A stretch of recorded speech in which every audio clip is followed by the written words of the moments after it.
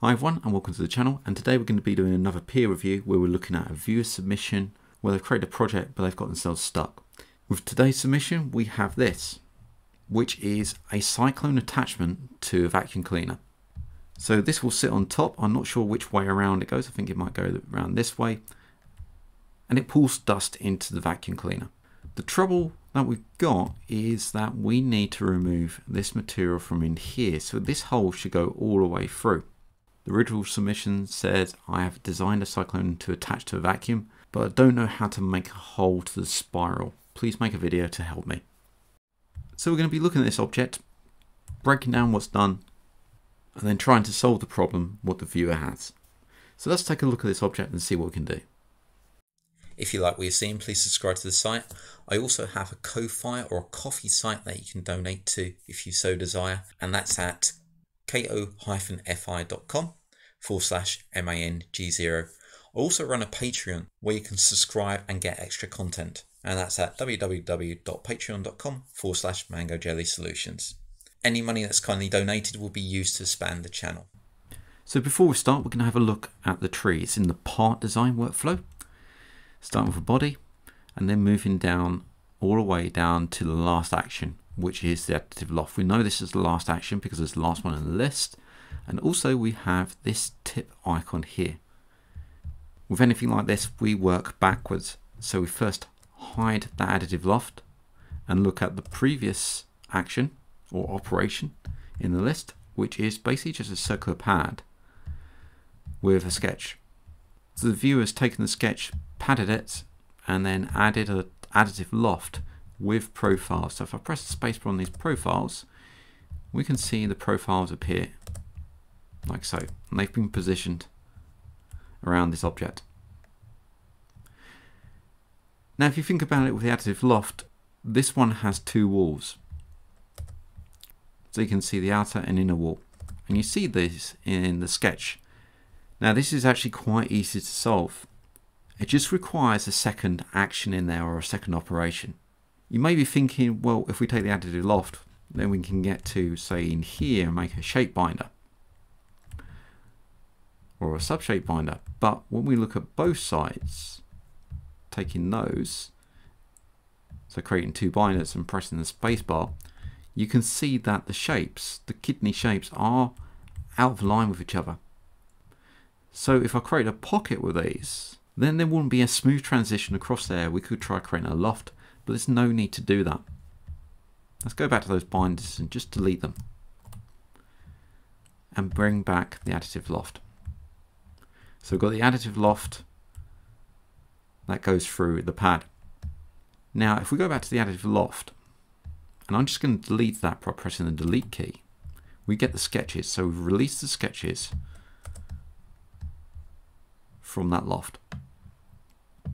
The idea is to make two operations. We make an additive that passes through here, then we make a subtractive loft that removes the material, including what's needed from the pad. To do that, this loft has to be solid. So what I'm going to do is just hold down the shift and highlight all those sketches. I'm going to come out to edit and duplicate selected items. Let's get rid of the planes because we don't need those. We don't need the pad, and we're just going to need the sketches in there, and hit OK. Let's create a duplicate of all those sketches, and for some reason we've got sketch 7 last here. That's okay, so that's visible. So we've got 8, 9, 10 and 6, and here we've got 1, 2, 3, 4 and 5. As you hover over them you can see them highlight. That one seems to become visible. I think it's just confusing the matter. So we've got these here. So we've got the top ones, which I'm going to double click on and remove the inner part of the sketch. So hit close, and this one we can see that inner part there. So this will not leave a void in between, and this is what we want. So this is going to be the additive,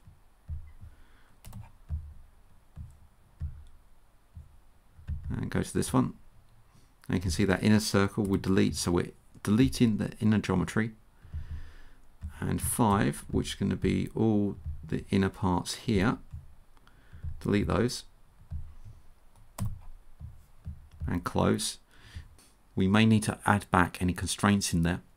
So we've got those now. What I'm going to do is highlight them and press the space bar and bring back the copies. So these ones here. Now with these, I'm going to go through them. Start from here. And this time, I'm going to delete the outer.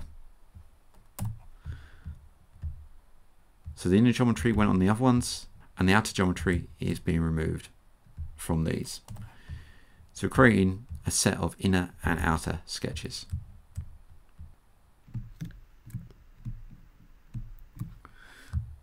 Now we've got another line in here somewhere. Where is it? I may have to come in and use the section view, sketch view section. There it is. Again, remember we've got constraints in here which we may have to link back up.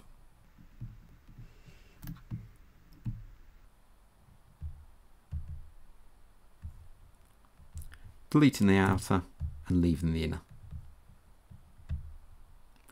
I think that's it. So we look at all the others and bring them back. So these are all the outer sketches, so you can see those coming back in. We've separated off the outer and inner layers. So I'm going to hide all the inner layers. Let's just hide the pad first so we can see those. And this is where it's worth checking them. Control click in all the inners. It's a bit hard to see. There's quite a lot going on. There we go. All the inners have been selected. Let's press the space bar on that. So we just got the outers. Let's bring back that pad. Now what I'm going to do is use the additive loft and select our first sketch, which is going to be this one, and then add section, and moving our way along, picking up all the profiles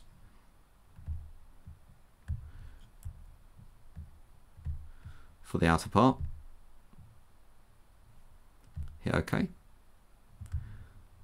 There's our first loft through there. And now what we do is we use the reverse of this one. So this is the additive, and this one is the subtractive. And they're available from part design. Create additive features. You've got additive loft and create subtractive features, subtractive loft. Now this can get a bit tricky because this additive loft is going to block what we see on screen. Let's bring back the sketches and press the space bar to show those in there. First we need our first sketch. So I'm going to select our first sketch, which in this case is sketch 10. Part design, create a subtractive feature, subtractive loft. Now we can add the sections. We can see the object has been added, sketch 010, which is this one. But we can't get to any of the sections in here. Let's click add section and come up to model. Now if we hover over these, we can see the sections within. So you can see those individual sketches. So rather than adding from the screen, we actually start adding from the tree view. So let's find our first section. So you can see on the right it's highlighted, and that's sketch 9. So click that, you can see it's gone red. Now we're looking for our next section. So roll over these until we find our next section, which is sketch 8. But we need to come in, add section, and then click on sketch 8. You can see that if we expand this out, we got the sketches added.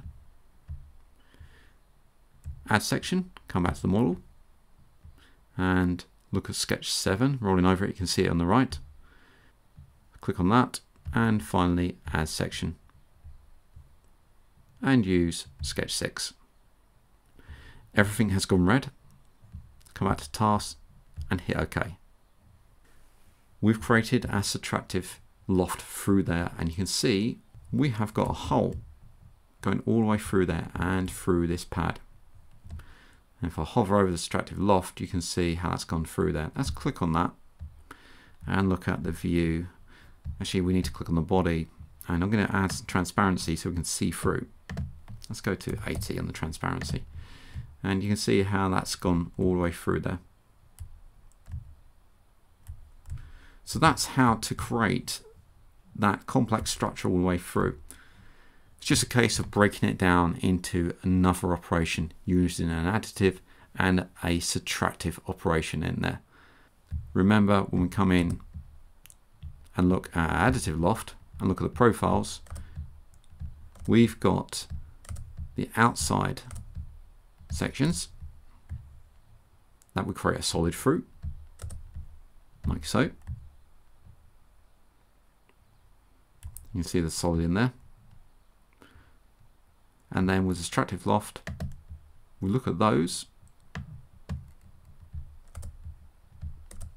pressing the spacebar, you can see we've got the inside sections, which we use as a subtractive feature to go all the way through there. Let's hide those. And it creates our object. So I hope that's helped in understanding how to create that object and how to use the subtractive loft and the additive loft together to make such models as this. Hope you enjoyed that, and I hope to see you again soon. If you like what you're seeing, please subscribe to the site. I also have a Ko-Fi or a coffee site that you can donate to if you so desire, and that's at ko-fi.com/MANG0. I also run a Patreon where you can subscribe and get extra content, and that's at www.patreon.com/MangoJellySolutions. Any money that's kindly donated will be used to expand the channel. Thanks a lot for watching and subscribing, and I'll see you again soon.